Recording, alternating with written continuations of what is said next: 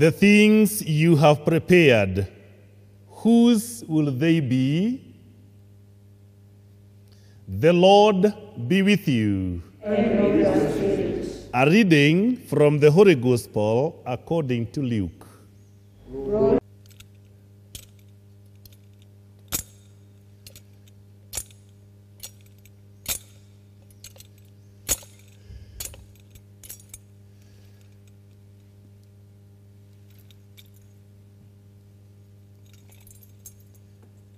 Chapter 12, verses 3 to 21.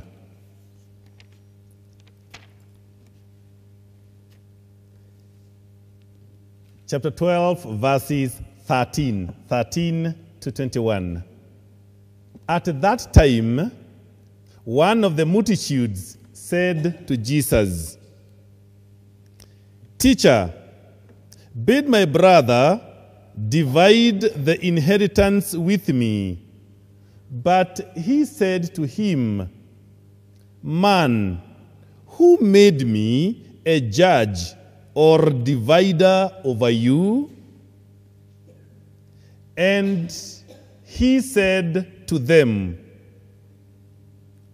"Take heed and beware of all covetousness, for a man's life does not consist in the abundance of his possessions." And he told them a parable, saying, "The land of a rich man brought forth plentifully, and he thought to himself, 'What shall I do?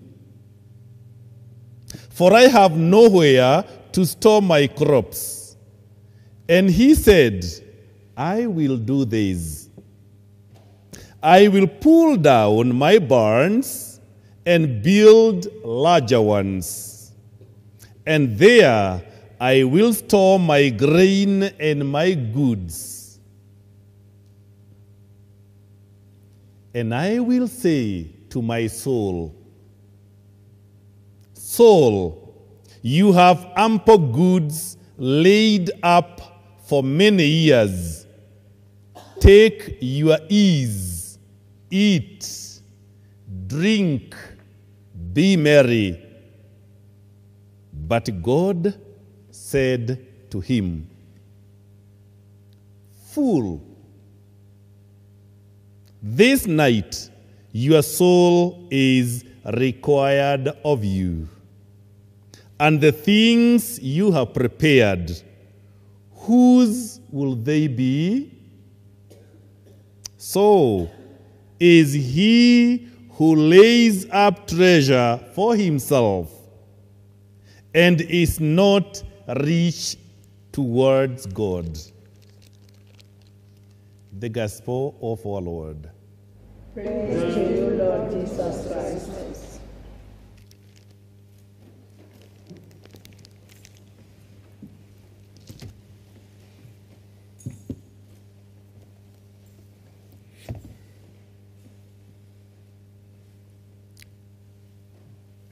We have said that today's theme is when possessions become obsessions. Two Sundays. Yeah, I think 2 Sundays ago, we were talking about peace of mind and how what we have can rob us of our inner peace and peace generally. And I remember we said that many a times we are not able to live at peace because we are abundantly blessed. So the possessions that we have received remains and becomes the reason why we are fidgety, uncomfortable, and perpetually worried.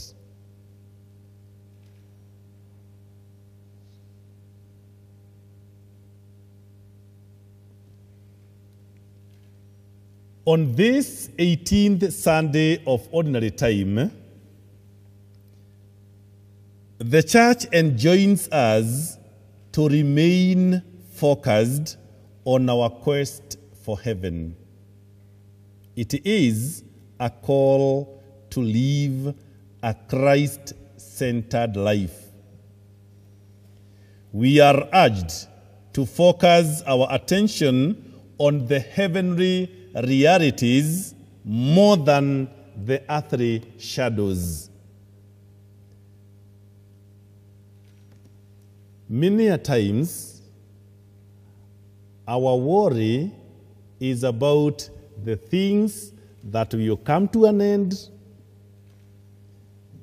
and the things that cannot help us, not even now, not even tomorrow, not even in eternity. Sometimes, by the way, we are even disturbed by what is owned by him or by her. You see? To the extent that we even destroy each other because of material goods. Today, we are also reminded that we are in a transitory world. Hence, it is a call to make use of the things of this world prudently without losing our ultimate goal. It is only when we make heaven our goal that the full meaning of life would be revealed and realized. The first reading of this Sunday begins with a warning.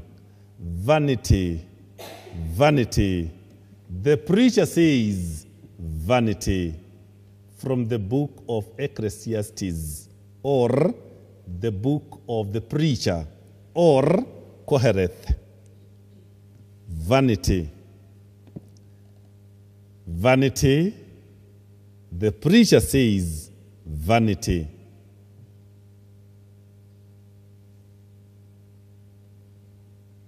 If you look at our bodies, some of us have bodies that the body and food have become good friends. so that means that the body is good, somebody is quite okay, good. Others are still struggling with the food, but they're still there. Now, if you look at how beautiful our bodies are, and then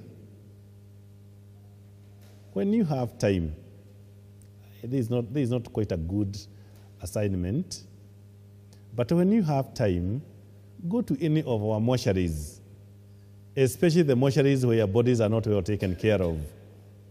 Go to City Mortuary or many others in our provincial general hospitals. Sometimes, not always, and not all hospitals, I have said mortuaries where bodies are not well taken care of. You find bodies of human beings rotting. The once beautiful body is now a composition of some smelly stuff. With the passage of time, everything is gone, only the bones remain. The bodies as we have them, even the body we have is also vanity. And that is why you and I know that at the resurrection of the dead, the bodies we have will not be of any use. And I have said this a million times. Yes, we will resurrect in our bodies, but not the bodies we have. The body that you have, as it is currently constituted, that body is only usable here, not anywhere else. So it is also good that what God has given you, please don't use it as a weapon to fight others. If you feel that your body is so good, you are so handsome, you are so beautiful, tell God thank you. Somebody else may not be as fine as you are. We've got so many of our brothers and sisters who are challenged physically. They can't have the physique as we would want to enjoy with. But they still are sons and daughters of God. The moment we will know how vanity it is with all the material wealth, we will only, as we have said, we will only learn to focus on things heavenly, because they will last for times. It strikes a reality that most of us have neglected that reality, that fact. However, one day, each one of us will come to terms with it. Think of a person that you loved. I want to show you how things change. Let us say you had somebody called John, for example, a good friend, maybe even a brother, maybe your dad, maybe your husband, maybe your colleague. We give him the name John. Today, it is Sunday, the 31st. And we are with John, and we have sung together. And then, when we are parting after Mass, or after our service, each goes home. John goes home, James goes home, Peter goes home, Jane goes home, Felicia goes home, Grace goes home, they all go home. Before the day ends, the same day today, 31st, at 6, John dies. During the day, when we were at Mass, John had a name. We were calling him John. Maybe we were even calling the father of so-and-so, or Mr. whatever. After the person dies, the same day, the same people, we start asking, which vehicle will take the body to the morgue? Now John has no name. John is the body now. Where do we take the body? The body, no name. So you can imagine that is how transitory our life is. That even the name you have, a day will come when we will not refer to you with your name. We will call you the body. We will call you the remains. The vehicle carrying the remains of so-and-so. And all of a sudden, somebody was being hugged by everybody. Nobody wants to be in the vehicle where you are, only the driver. And maybe the most courageous. Think of it, that when you died, you are not taken good care of. So your body is putrefying. And there is nothing as merry as a human body. If you didn't know, please know. Among the animals that produce foul smell after death, I am told, or so I read, that human beings are number one. We used to think that when a dog is dead, it is so smelly. Now I want to change your perception. So you can imagine, 1 minute everybody is hugging you, calling you by the name. The other minute you have no name, you are called the remains, you are smelling, everybody is running away. The same person. The same person. The same person. The same person. The moment we come into terms with that, we will ask ourselves, what is it that is important? Now, the preacher, in the first reading, calls us to remember God in all we do. We remember God in all we do. In our beauty, we remember God. In our strength, we remember God. In our achievement, we remember God. In all things, we remember God. He reminds us that there will be an ultimate end to all created things.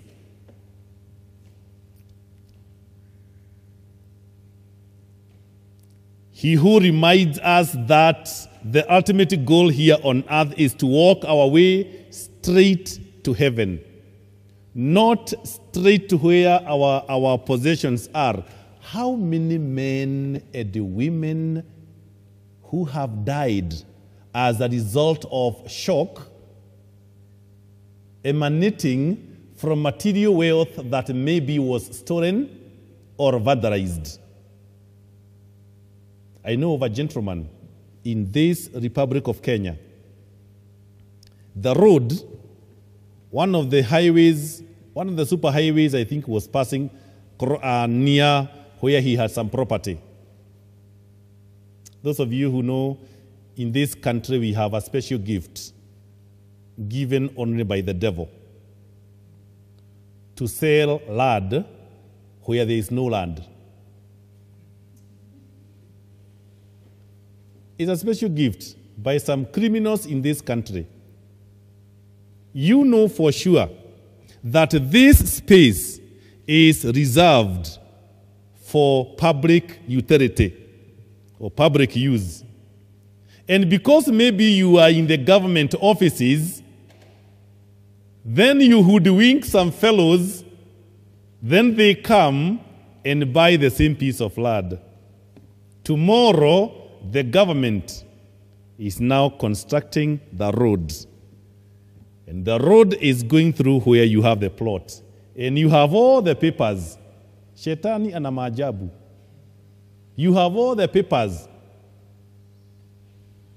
That gentleman, when he was told that the road is passing through where your investment is, that guy got stroke.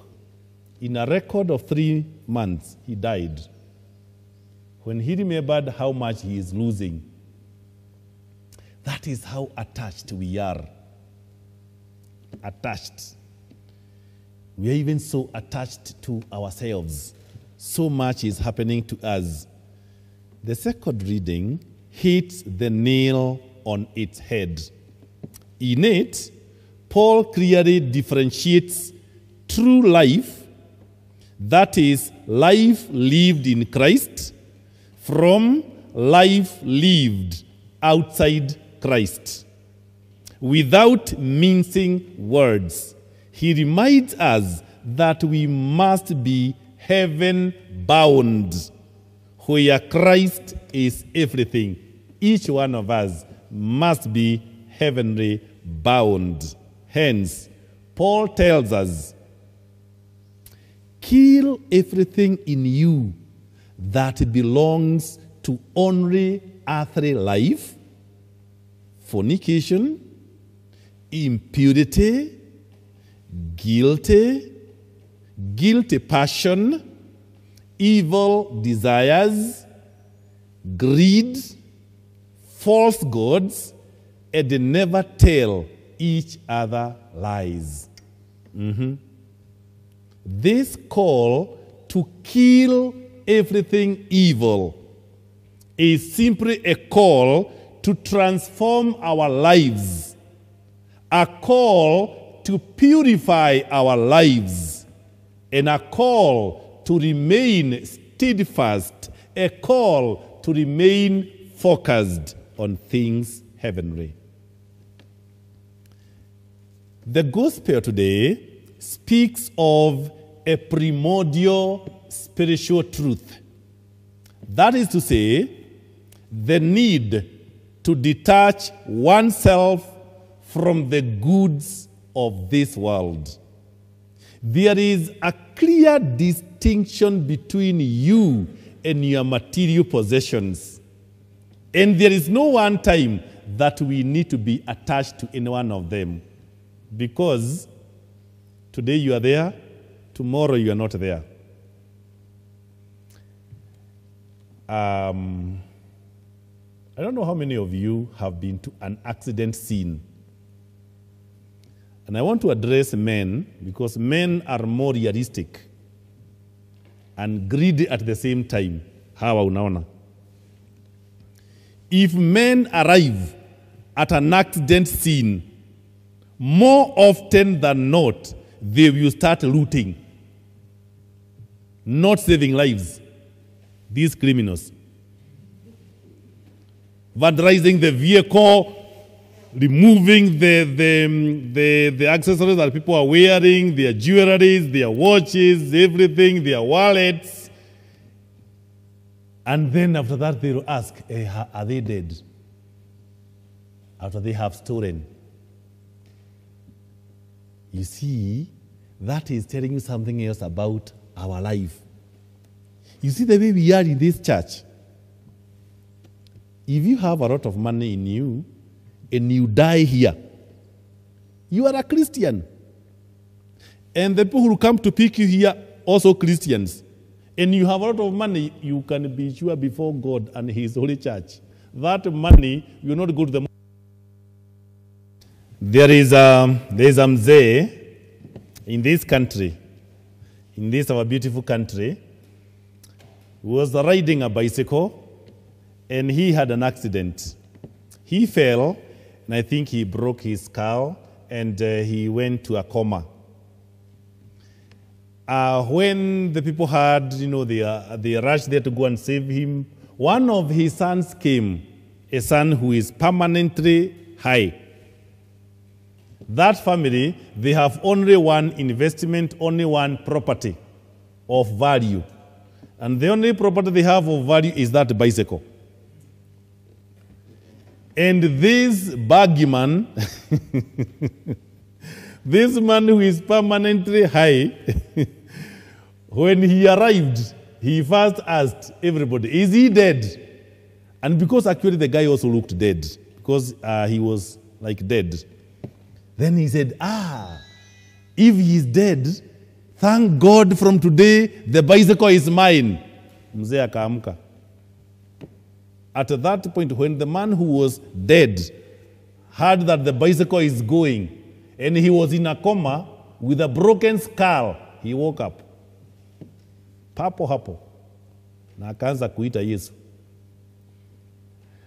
Now, the point is, the humor in it. This man did not wake up because he had the wife crying. Actually, the wife was crying. He didn't wake up because of the pain he was feeling. The guy woke up when he heard the son has inherited the bicycle permanently. And I guess he told God, please God, if I'm coming to you, take na bicycle yangu. I want to come with my bicycle. You see,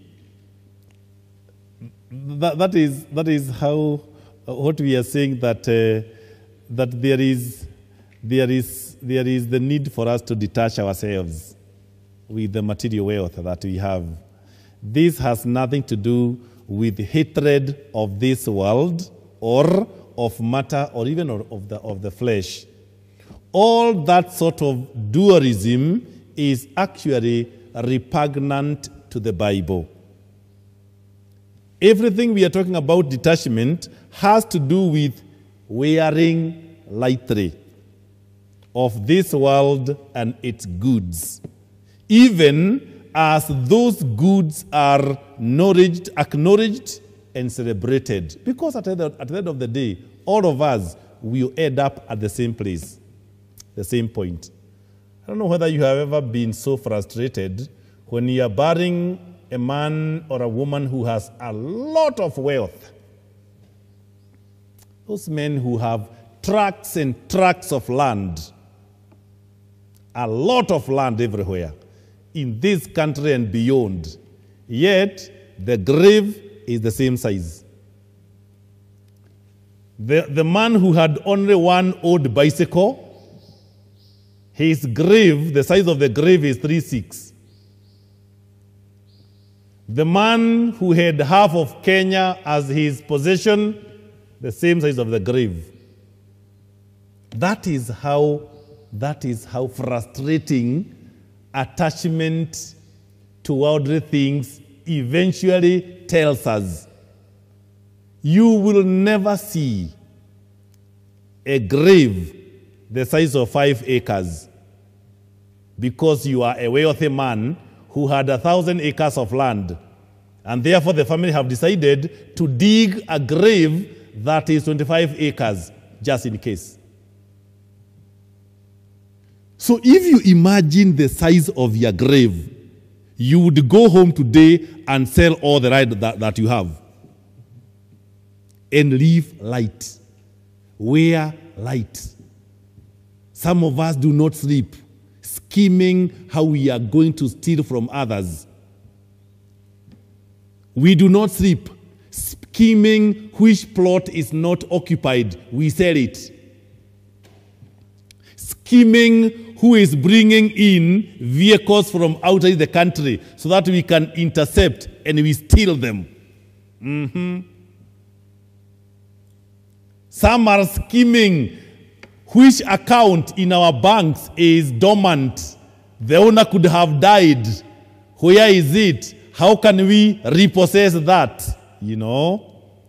Who has some healthy animals? We go steal. And at the end of the day, even if you are to eat, you cannot eat a whole cow. If you steal it and then you are told to eat, you only eat a small piece. The rest of it is waste. That is what we are talking about, wearing lightly of this world. For some reason, the desire for more and more seems to be imprinted in our nature for weird reasons. Just like Adam and Eve, we are grasping, reaching out for more every day. We are not satisfied with what God has provided for us. But material goods cannot be the purpose of life for a Christian. It can't be. Because now we know that even with all those material goods, we are dying, we have no peace, we cannot sleep, some of us have funny diseases, and we have quite a lot. How many people who are so gifted materially, yet they need a jab to sleep or a tablet to sleep? And maybe the condition they have came as a result of what they have. We have so much wealth, but we are permanently in hospital. Some of us walk as if we are on a life-saving machine because you walk with your watch on setting because maybe you swallow some tabs after every 38 minutes. And when you have a schedule that is so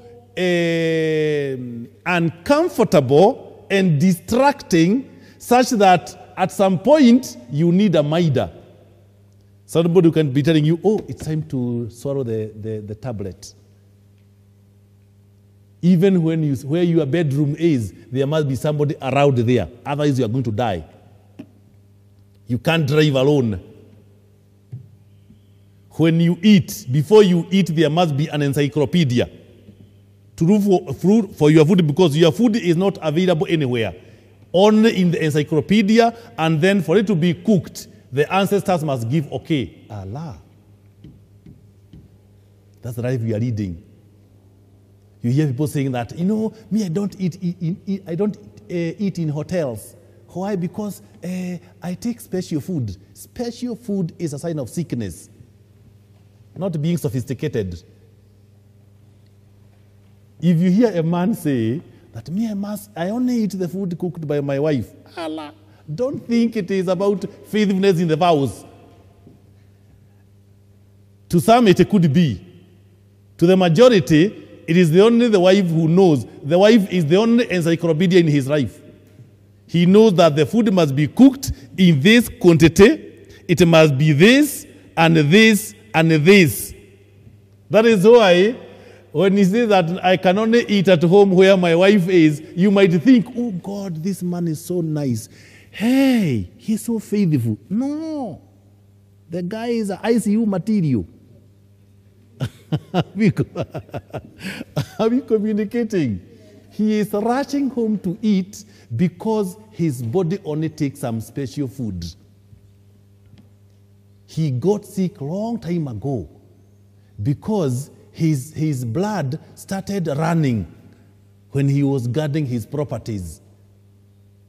And that is why I keep telling young people like you, please don't allow yourself to start taking those tablets that early. If you must take tablets because of health conditions, start taking them at the age of 90. We will know it is because you are sick.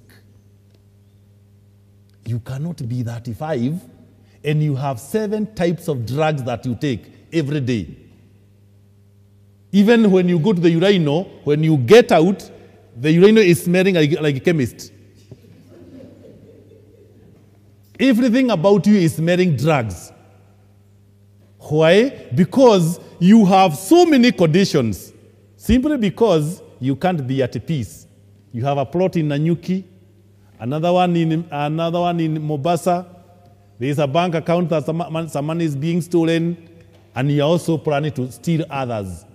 So you are permanently on the race to grab more and more and more, and you never sleep. At some point, the body caves in. When the body caves in, now we have a problem. You start now sustaining yourself with medicines, drugs, tablets, everywhere. You are never at peace. Amassing material wealth is not the purpose of the life of a Christian. We can't afford to be in the church worshiping God and we are still amassing properties and we are never at peace. Never ever at peace. Putting energy into wealth, power, and social standing distracts us from our Christian mission of serving God and spreading the good news. While material things are not necessarily bad, letting them become gods, our small gods, is actually idolatry. Only the one true God can really bring us lasting peace. Only God. Any happiness derived from these worldly pursuits is actually temporary. The tragedy is, even Christians don't seem to see the point. Don't we have con men and women in church? Don't we have? Don't we have worshippers, thieves of the same offertory that they give? Wezi wa sadaka hawako? Hawanisikilizi? Simulikuja kanisani? Karibuni wezi. How many of our churches that are being stolen by the same worshippers? The same worshipper. Men and women plotting to steal from their church. Their church. That is how far we have gone with the material wealth, material wealth guiding us. And this sickness is for everybody, not even for lay people. Some of us are guilty as charged. We are stealing right, left, and center. Na Yesu ni Bwana. tuko kanisani na tuko sawa. Wezi wengi wako kanisani. Wezi wa sadaka, wezi wa mashamba, wezi wa mifugo, wezi wa pesa, wezi wa kila kitu. In fact, we are even stealing people. Haven't you had husbands who are stolen? And the funny thing is only men who are stolen. Kwani? Aki seriously, men. Have you had people who are called husband thieves? Are husband breads? I have always asked, maybe I'll ask this to men, but I'm floating this question hypothetically. How comes that men can be stolen? Or only men? Hi, men.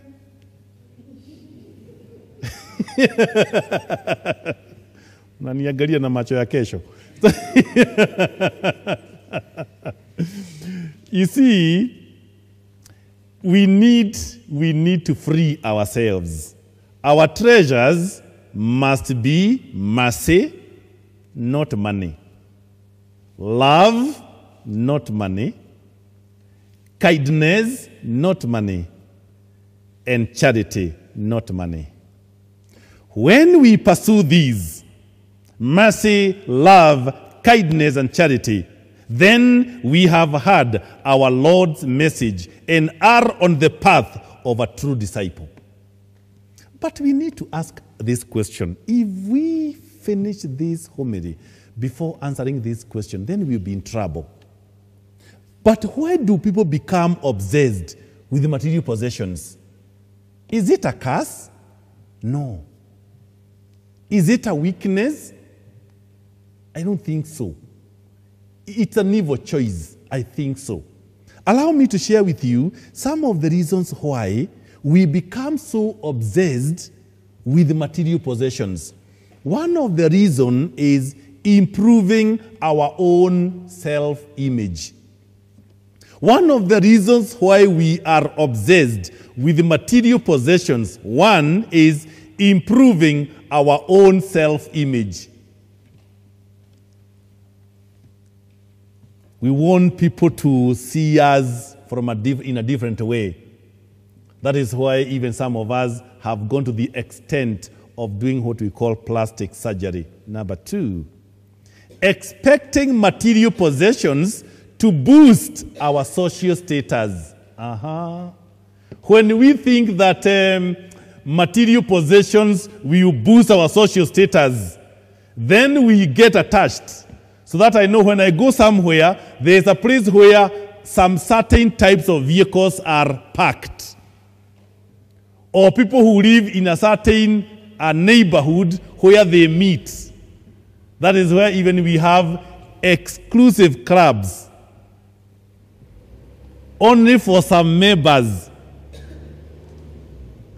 Don't we have in this world, and I say this with a lot of knowledge, if you didn't know, we have hotels in this world which cannot be accessed by road. So you can imagine that hotel has a certain class. So if you only drive, whichever type of vehicle that you drive, you can't go there. That is how we have become socially fragmented. Because we know that if I have this, it's going to boost my social status. But don't forget the size of the grave. Number three, competition amongst family, friends, and peers.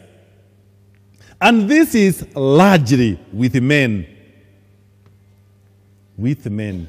Do you know in this country, there are men who bought vehicles not because they needed or they wanted them, but because the friends have vehicles.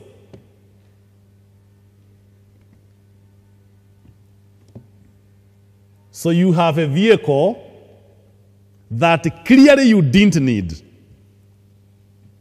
The fuel for that vehicle per month is 35,000. Yet you have rented where you stay. And the rent is 15,000. Fuel, 35,000. You need mental therapy. Your head to be checked. What is inside? Could be cockroaches. You have bought a vehicle because your friend bought. You have bought a vehicle because your brother bought. Your brother is in his league. Your friend is in his league. Dear men, don't kill yourself with a life that is not yours. Don't go to take loan so that you can fit in a certain class. Don't take your children to a school where you know you cannot sustain them. Simply because the men in your league, they take their children there. You are not there yet. My dear, take your children where you know you can sustain them. Allah. Some of us are stressing our children because we took them to academies. Because all the women in your chama, their kids are in academies. You, the only thing, because of your status, the only thing that should be in the academy is your hope, not your children. Keep your hope alive and work hard. Don't take your kids where every time they are sent home. And why are they there? Because it is prestigious to take my son there. It is prestigious to take my daughter there. And then you ask, does my income allow me or permit me to take my son there? Does my income permit me to live in this kind of neighborhood? That I am paying rent of 200,000 so that I can fit in. I can fit in. You pay rent 200,000 so that you can fit in. How much would you have used to buy your own property? But because you want to belong to a certain class, that's why you are there. How many of our men and women in churches, they are in church, how many of them are servicing loans that were completely not desired, completely not necessary? A loan that was taken to fit in a certain class.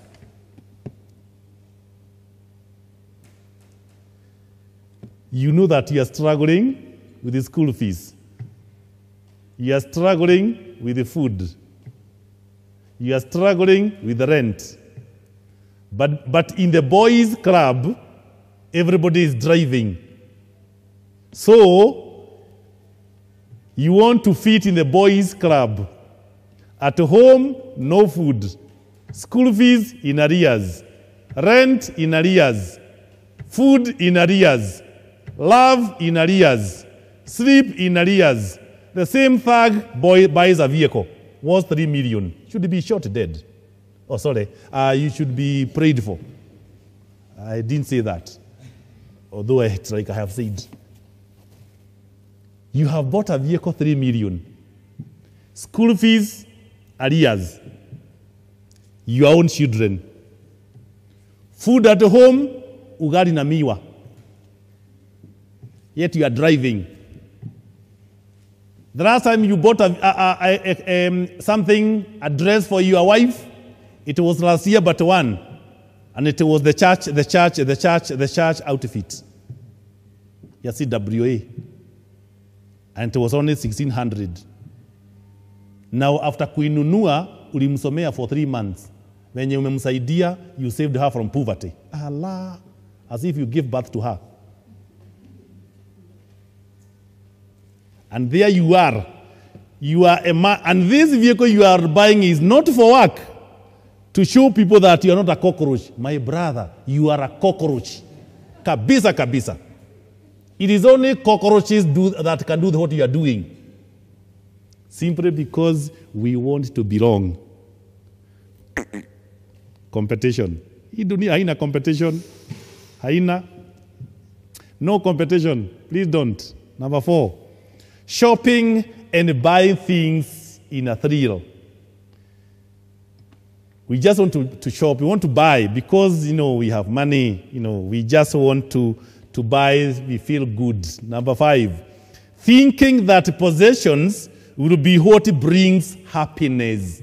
That when you buy these vehicles, you'll be happy. You buy this home, you'll be happy. You do this, you'll be happy. Not remembering that most of the men and the women who have a lot of property are not happy because they are permanently worried. I was giving you an example of a gentleman I found lying at peace. Then I was asking ourselves, how many of us will be able to do that at peace? Maybe we can't because we are worried about our watches, about our expensive rings, about our wallets, about our shoes, about everything else. Material wealth acquired for wrong reasons and accumulated for, again, wrong intentions never gives you happiness. Number 6, influence of family, mentors, and environment during early years. And the family influences you to own a certain types of property. And this is where our moms and dads comes in terms of mentorship for their sons and daughters. Number 7, coping with or combating the fear of our own mortality. Thinking that if we have this, we will live longer. Human beings have tried everything in this world. But one thing human beings, even those what we call top-notch scientists, one thing that nobody has been able to stop is aging. A time is coming when each of us will be dying one after the other without counting what we had. That said, some of us try our hardest to fight this fact. One of the ways we do this is by becoming extremely attached to what we have in this lifetime, thinking that getting attached to them will live long. This includes an attachment to material things. But we need to overcome this. Dear good people, we need to overcome this obsession. We are becoming unhappy for no reason. We are becoming worried for no reason. What do we do to overcome this bad habit? Because if you ask me, I'll call it bad habit. What do we need to do? Number 1, we become self-aware of our urges to buying things or live a particular lifestyle. We must be aware. Do I need this item now or it can wait? Dear men and women, don't fit in a certain group where in reality you do not fit. If you can afford to live in a house where you can pay 20,000, comfortably be there. God is going to elevate you one day where you will not only live in an expensive rented home, but you have yours, your own. There is blessings in the gradual, we call the process. There is blessings in the process. God elevates us in a certain process. We don't go to bed poor, we wake up rich. It never works that way. Number 2, explore the real reasons you want a material possession or even status. Is it to gain acceptance? To meet someone else's expectations? Is your sense of worth dependent on it? Why do you need it? For example, I have had many cases of women who have driven their husbands to the edge because she wants a certain lifestyle, because all her girlfriends are in that lifestyle. My dear sisters, if that is not what your husband can provide for now, please give him a break. Don't ask your husband to buy for you a certain vehicle knowing that he has not even finished paying school fees for children. And maybe even where your children are, you are the one who said they be taken there.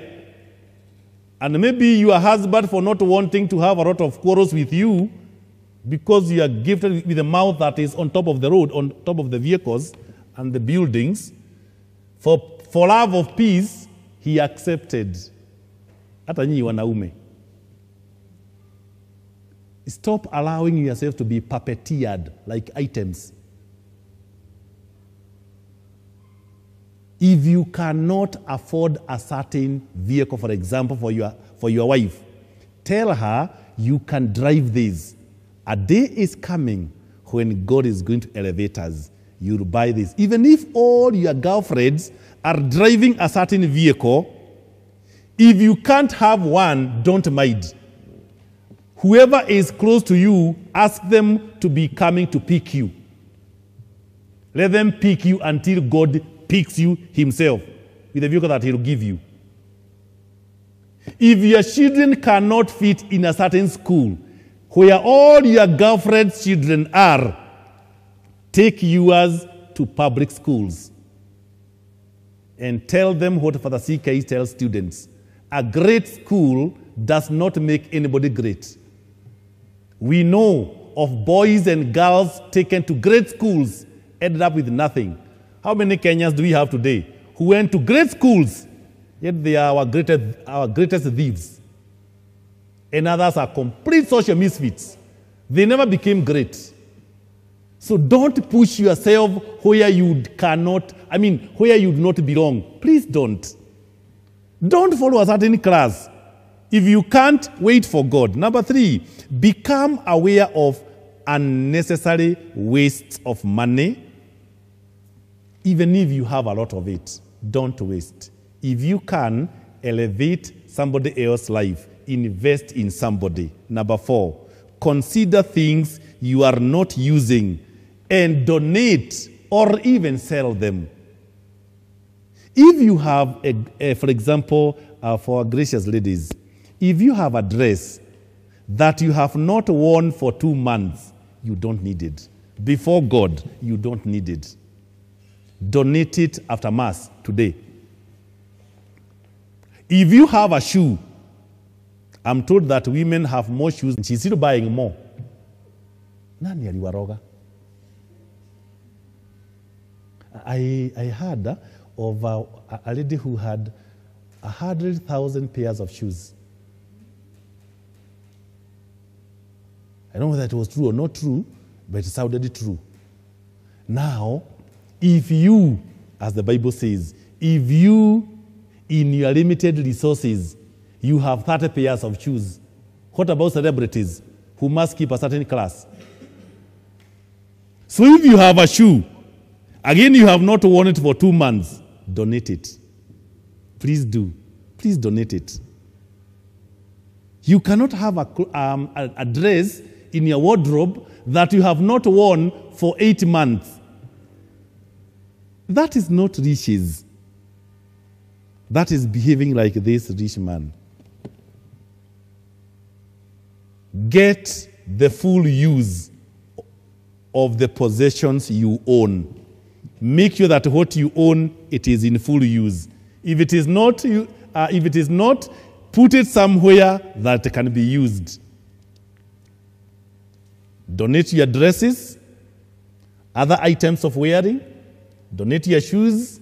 Donate what you are not using, donate it. Not because it is bad, but because you'd want to bless somebody else with it. Finally, seek out quality both in purchases and in experiences. A qualitative life does not have to be an expensive life. Living well does not mean stealing from others. We must ask ourselves, is this what God wants of me? Jesus says that a person's life does not consist in the abundance of possessions. No.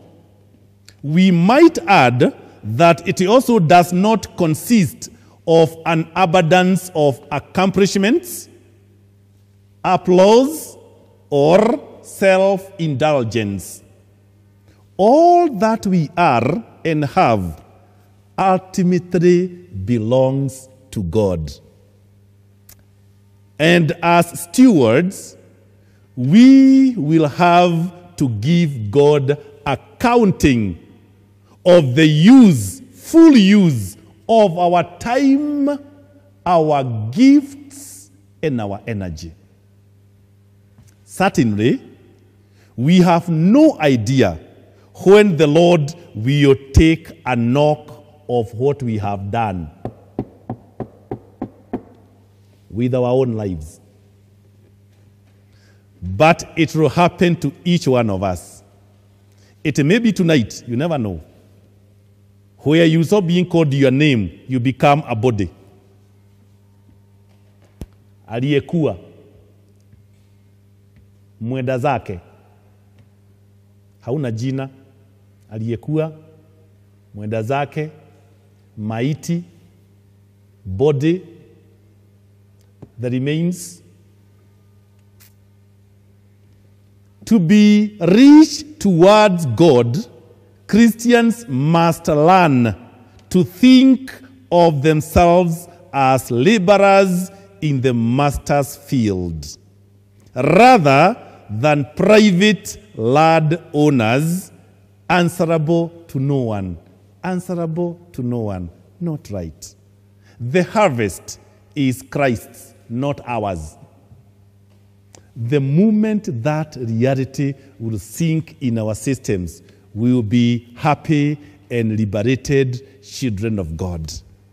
The harvest is Christ's, not ours. And our Lord calls us to use our resources, the resources at our disposal, to help others and to glorify Him. The resources we have, we use them to help others, to become a blessing to others and glorify His name. The moment you spend your property as a weapon to fight others, then you have lost the way. I have heard people say, you know, I have a lot of money, I can make sure that you are locked in and you stay in jail forever. That is not right. That is not how you use your wealth, to brutalize others. I have a lot of money, I can pay that you are locked in, or you can do this, or the other one, or the other one. Using your property to bully others. Using your possessions to dehumanize others. That is not the will of God. That is not how Christians do their things. Whatever God has given you, use it for His greater glory. Invest in people. Please invest in people. Let them smile because God has blessed you. Let somebody else today be happy that so-and-so has become a blessing to me. Please do that. Please do. If you know of children you can pay school fees for, please do that. That is better investment than buying a plot. If you know of somebody who needs some food, please buy them some food. Please do that. And I want to request, human beings of goodwill, men and women, let us look at the children in the world, the poor in the world, and then we ask, can I do something to make their life better than it is? There is nothing as peace-giving. There is nothing as fulfilling as investing in the lives of people who will never help you. Please, whatever we have, let's carry them, let's fold them, we give them out. Let us make somebody smile. Offer some help. If you can, please, if you can. If you can, please do. Ask, can I make a child smile somewhere?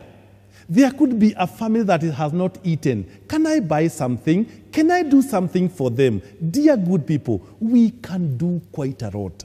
Let us remove our focus on the material things and we focus on the giver. Paying attention to the gift and forgetting the giver is not what a Christian is called for. No, please. No. Let us drop the obsession. Let us look at our brothers and sisters, and then we ask, if Jesus was in my place now, what would he have done? Maybe Jesus would have said, my daughter, pay school fees for this child. My son, buy some food for this your brother. My daughter, help these people to live a dignified human life. When you have 50 pairs of shoes, somebody has none. None. But we are okay. Let us not be okay when somebody else has not eaten. Let us not be okay when somebody's son or daughter cannot go to school because of money. Somebody else is homeless and you have 50 homes. We can do something. I am not saying that you take all your material wealth and give out to everybody, because the poor will always be with us, Jesus says. But please, let us do something.